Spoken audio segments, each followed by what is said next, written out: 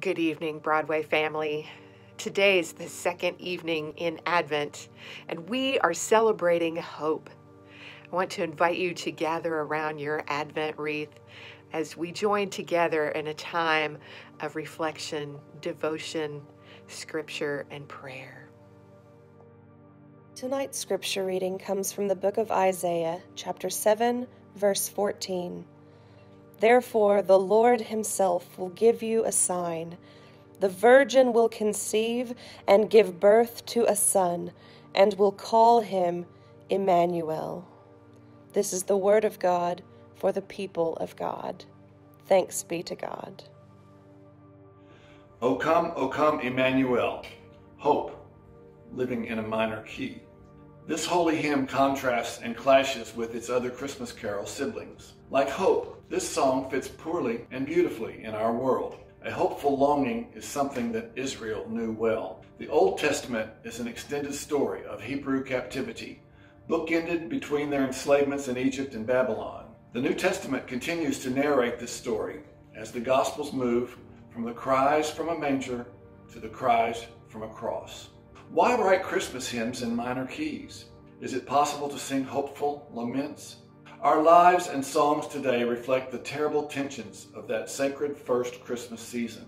A child born far from home, far from modern comforts, and far from safety. We sing these songs as a reminder that life is not yet where it should be, that we are not alone, and that the kingdom, justice, is not yet come. The truest sense of the Christmas season acknowledges that we live our lives in minor keys, and that these discordant tones tumble together to form a powerful melody. This song lingers long after it is sung, and it reminds us that hope is ever on the move. Rejoice, rejoice. Emmanuel has come to thee, O Israel. Written by Jon S. Vassar.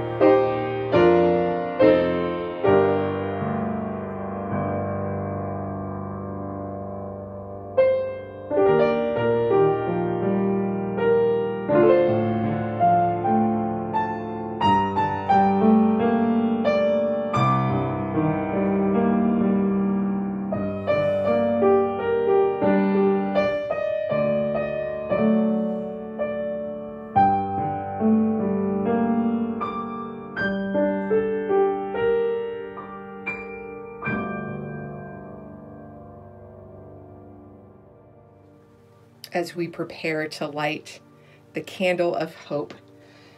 Get your lighters ready. Here we go. We light the candle of hope.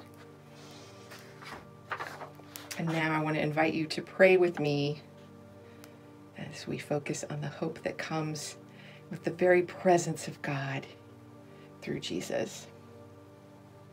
Pray with me. Jesus, stay with me, for evening is at hand, and the day is done. Come alongside me as I dream about tomorrow. Open my eyes, heart, and mind to see what you will show me. Open my ears to hear your whispers of wisdom and love. As I think about the brokenness in me and around me and in our world today, may I feel your call to wholeness. May I feel your call to hope. Let the things I have seen today and the people I have met today and the places I've been today fuel transformation and change. May I know your love is for me so deep that it overflows and spills out into my tomorrow. When I awaken, awake hope in me. Grant this for the sake of your love. Amen.